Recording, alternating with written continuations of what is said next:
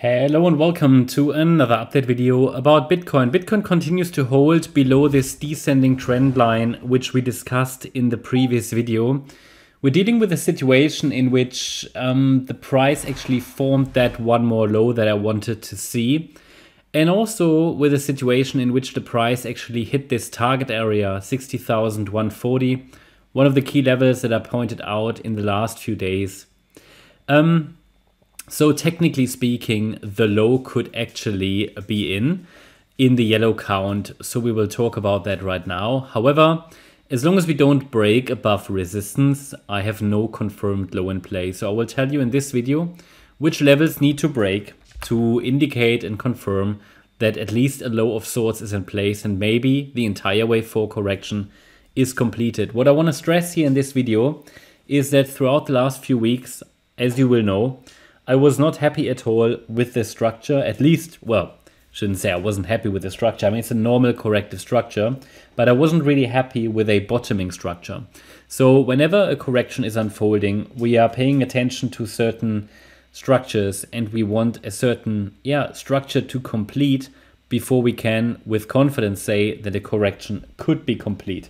But just because such a structure is formed doesn't mean the correction has to be completed. It just means that if we now rally, there is good likelihood that the low is in. And that point is now. Okay, so that is where I change my tone really from saying, okay, so far I don't like the bottoming structure, but now with that lower low, that's precisely what I wanted to see. So that's very, very important. That's a change. And that's a positive change. So we have two counts. I've taken the previous alternative count from the chart and introduced the new yellow count. Did we talk about that in the last video already? I think so. But which count do we, or which scenarios are we actually dealing with? So we're dealing with a situation in which on the 13th of March, a third wave topped.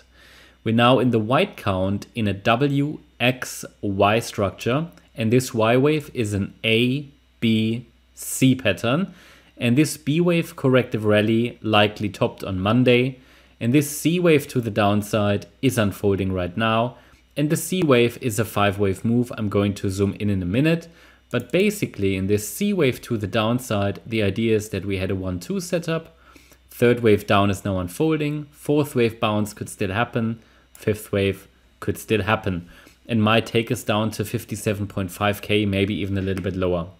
So that's the white scenario, which is still valid. And I'm going to zoom in a minute and talk about the levels. In the yellow count, and that's very important, we don't have a WXY pattern. Instead, we have an A, B, C.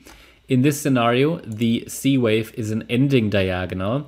And we have a wave 1, wave 2, wave 3, wave 4, wave 5 basically completed. The wave 5 is an ABC structure. And so is the third wave, so is the wave 1.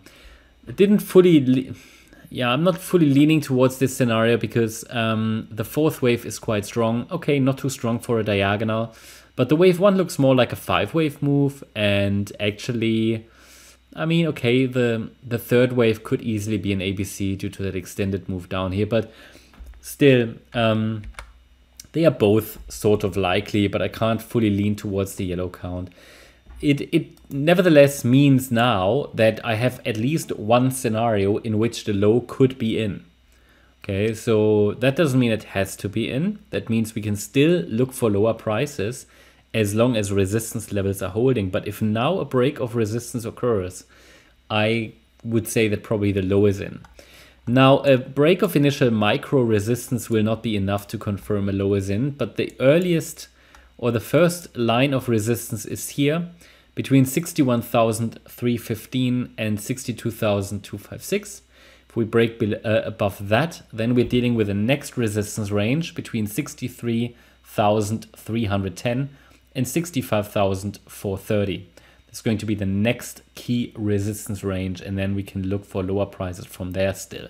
But if we now get 5 waves up above 65,428, then I have to say the low was likely in. Until then, for further trend continuation to the downside in the white count or even in the yellow count, this micro resistance area needs to hold. between 62,256 and 61,315, and we can get in the white count, for example, another 345, then another 45, or the low will form here. But because of that lower low, and because we reached the first target here, the low could be in. So I'm literally just watching for reversals now. That's different to anything I said before about this, because the structure didn't clearly give us any indication. So we didn't have any indication the low was in, and also not a great bottoming structure. Now we have a bottoming structure that's okay, but still no sign that the low is in place. So I need to see a break of resistance as a minimum. That's my update about Bitcoin. Hope you liked the update. If you did, please hit the like button, leave a comment and subscribe. And if you really like the content, then please check out the channel membership. Also, make sure that you follow us on Instagram and Twitter for additional content. Thanks a lot for watching. Bye-bye.